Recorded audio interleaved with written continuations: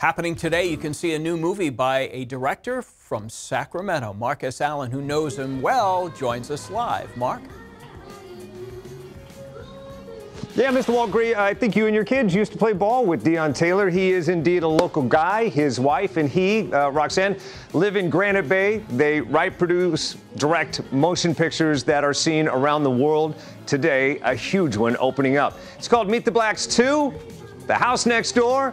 It is a comedy, it is a horror, and it's both scary and funny. Mostly funny. I've had a long history with Deon. In fact, a year ago this week, we sat down for an entirely different cause. We caught up in his backyard last night to talk about it. Take a look. How surreal is it to be hanging out in your backyard just a few hours after you had the biggest premiere since the pandemic? The only premiere since the pandemic. That's crazy, man. Yeah, we just flew back. And it is surreal, man. It's just, you know, 1 year ago today, or 1 year ago on the day of the premiere, which was Monday, I was looking at you and we were marching for George Floyd. Yeah. And, you know, we didn't know what was going to happen to the world at that time during that moment. You know, when you think about racial tension, then you think about COVID. We were out there with masks on, just kind of doing it, man. We didn't know all the particulars.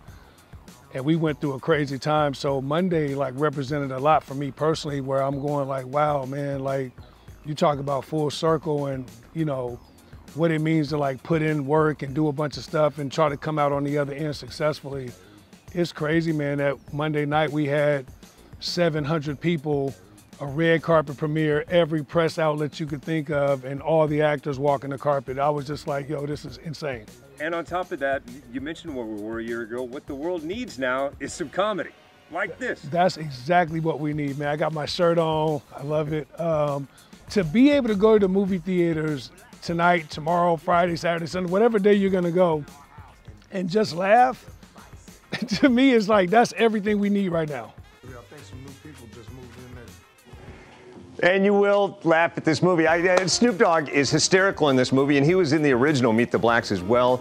I highly recommend it. Full transparency, though, he is my friend. I would tell you it's a good movie only because I would want to make him proud. But I'm telling you, both as a film critic and his friend, it's a good movie, and it's a lot of fun, and it is what the world needs now. Hey, I'm hanging out at Stage 9 in Old Sacramento with a 100-year-old movie projector, and this is why we call movies films, because they used to come out on film. Wow. Old school. I love it. Okay, Mark, thank you.